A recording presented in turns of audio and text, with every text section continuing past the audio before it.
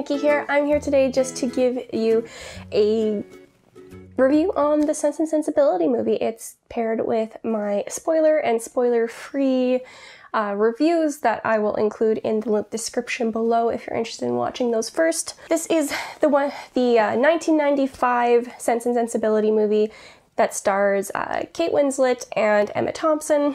I've heard pretty good things about it online when I looked into it, and I was really excited to watch it. It was super easy. I was able to stream it through Netflix, and I love both of the starring actresses, so I was really pumped to watch it. And if the movie follows the same kind of story as the book, you're following the two young Miss Dashwoods and kind of their foibles and trials with love. That's all I really have to say about the summary. I will go from here to my likes and dislikes. As always, I'm going to start with my 3 likes. My first like is that the characters are very, for the large part, very consistent to the characters in the books.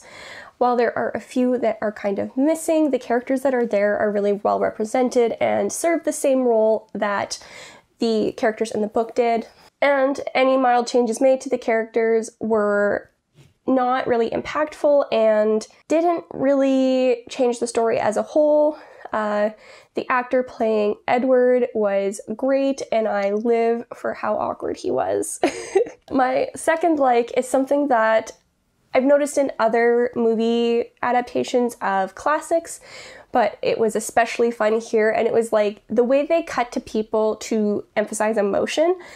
And the scene I noticed this the most in was one of the early ones where you can tell Edward and Eleanor are becoming partial for each other, and it's just this beautiful cut to Eleanor's mother to her stepsister, and it's just, oh, beautiful. I love the drama it has, but everybody's too polite to do anything about it. It was great. And my third like is, I don't know, it's Margaret.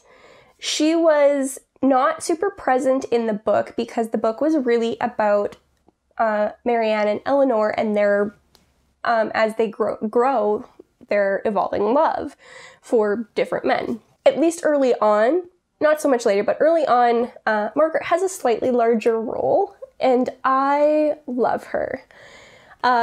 She is under slightly different rules because she is so young, but just like some of the things that she sets in motion because of her expanded role were just, it was really interesting. I really enjoyed seeing it, and she was just such a lovable character. I was over the moon that she was given this kind of role because it was so fun to watch. And with that, I'm gonna bounce to my negatives. Again, there's 3 of them. Although, that being said, they are pretty minor overall. For me, the first negative is that it's one I had with the book. The front half was very slow, and it felt like it was being unnecessarily drawn out. Although the movie was quicker, I still felt that dragging pace with the first half, just that the story wasn't progressing, and that there were a lot of characters at a standstill. My second negative is that although the characters were really well represented by these actors and that the emotion was a lot more visible, a lot of the characters were still very 2D, they felt a little flat, and there wasn't a lot of development. This is all, like I said, this was a complaint I also had with the book, same as with the pacing.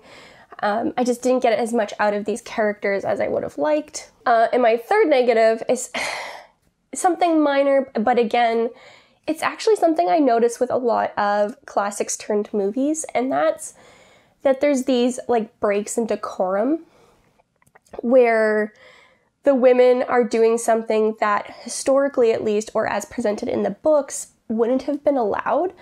And some of it too is just like the actions by men. The specific incident I'm thinking of is near the end of the movie when Colonel or Captain Brandon has brought back Eleanor and Marianne's mom because Marianne was deathly ill. And in the book, he stays in the drawing room. In the movie, he comes right to the door of her sick room while she's laying there in pajamas and just like super frail and super ill. I mean, even at this point, if I would be a little creeped out by it, but back then that wouldn't have even been, like, they wouldn't have thought of that.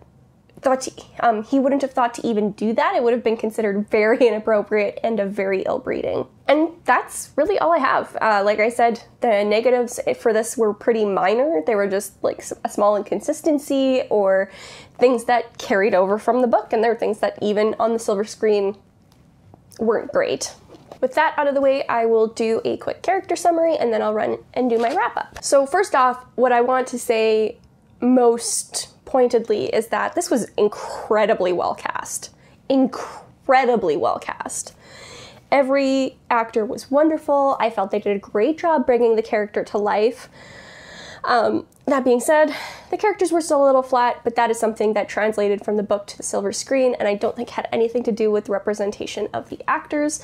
It's not that the actors were stiff or wooden, it was that the characters were pretty 2D and weren't that complex. There were a few characters missing, most notably Sir John's wife, and she was not a catalyst in a lot of things, but she was present for a lot of things in the book, and she just wasn't there at all.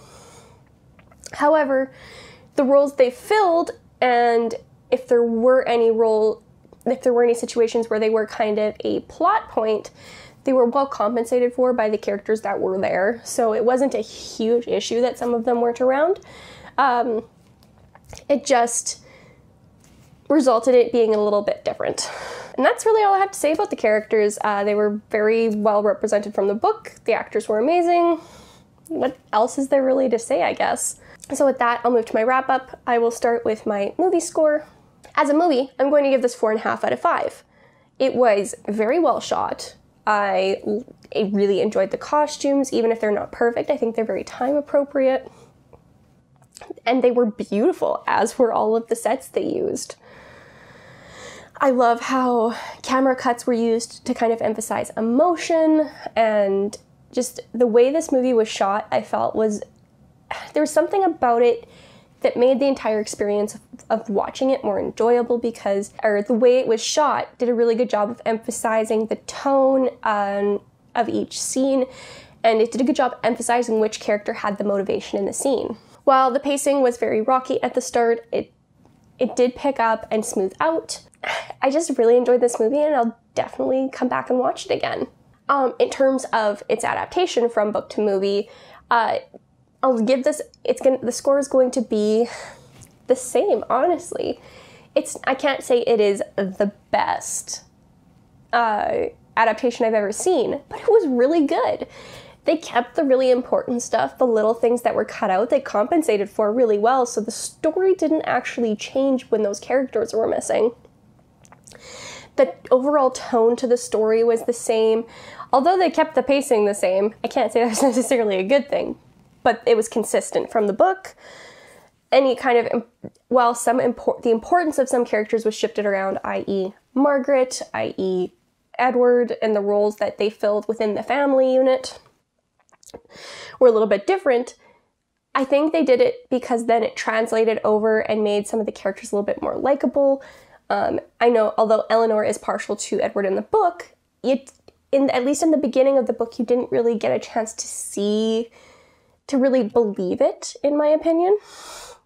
So it was nice to see a little bit more time set there to make it a little bit more believable. I think overall, the chemistry was a lot between characters in romantic relationships, and even between familial bonds was set a lot nicer.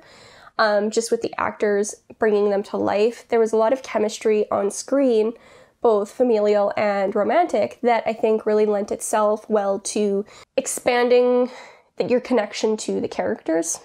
And like overall, this was just a really solid adaptation of a classic to the silver screen. I really enjoyed it. I would recommend it to people who have read the book, and I'd recommend it to people who haven't. It's just a very well done movie that deserves to be watched, in my opinion.